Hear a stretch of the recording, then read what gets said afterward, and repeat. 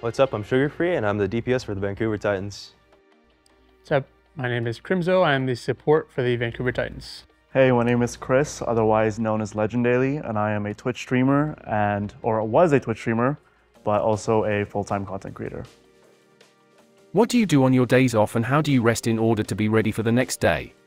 Yeah, for my off day, I usually stay away from the computer as much as I can. I'll just go outside, do some shopping and stuff like that, just take a mental break from the game before I have to start playing again. It usually helps out a lot. Yeah, I'm pretty similar. I like to take some time off away from the game. Maybe play for maybe an hour or two. But for the most part, I like to enjoy my off day as an actual off day. So I'll go hang out with my girlfriend, or go get dinner, or just kind of chill and make sure to kind of take that little break that I can. Yeah, so back for me, when I was streaming very heavily, I actually only gamed when I streamed. So the days when I wasn't streaming, I actually wasn't gaming at all. And I think putting that rule there was what allowed me to really focus on gaming, but also the streaming, but also not I didn't like the idea of just gaming by itself. So on my rest days, I just made sure I was away from the computer. Gym was something that took up a lot of my time.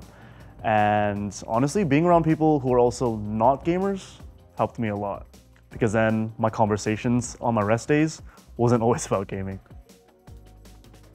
What is the most important thing to take away from creating a good balance between gaming and your personal life? I think it's just important to kind of think about your situation and what's kind of going on with yourself. Obviously everybody's different. Everybody has different obligations and things that they need to be doing. But you definitely, there definitely has to be some sort of balance to keep it kind of sustainable. You can't just sit at your computer and play games for 12, 13 hours a day and go to bed and that's it. Maybe you forget to eat even or something like that. So I think it's really important to kind of set times to kind of step away and maybe hang out with your family, your friends, maybe your girlfriend or whatever. So I think as long as you can sort of figure that out, and it's going to be different for everybody, I think it's absolutely vital to be able to keep going. Yeah, I think for me to add on to that, I find that anything in excess is going to not be good for you. So for me, one of the cues that I kind of figure out whether something is consuming my life or not is it taking away my sleep now? Am I skipping meals to do more of this? And essentially, as long as I have those things in check, when it came to gaming, there was no problem for me to game more. But definitely being able to like you said, think about your situation, what works for you. I think also knowing your personality. Now, me personally, if I get into something, I will dedicate my entire life to it, and I'm gonna go all in. So the challenge with gaming for that is I would sacrifice a lot when I was really invested into a game. And I think when I got into other things, such as going to the gym, for example, it was very hard for me to juggle both. So for someone like me, who's I guess you can say I have an addictive personality, I have to choose where is my time better allocated. And essentially that's why I spend most of my time now in the gym.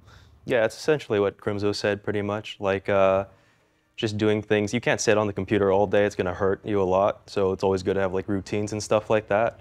After practice, one day we'll go play basketball or something like that, just to take a step from the computer, and I think that helps a lot.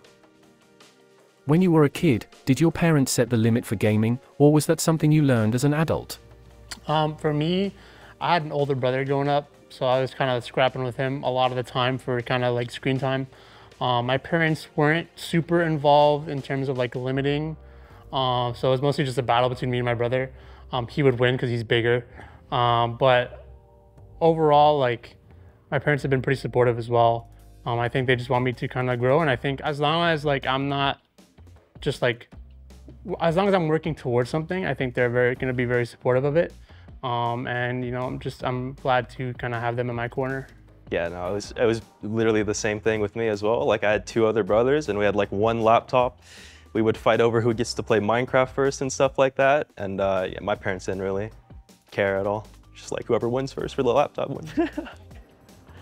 So I'm the opposite. I'm actually the older brother for me. So anytime I wanted to play, I pretty much got it.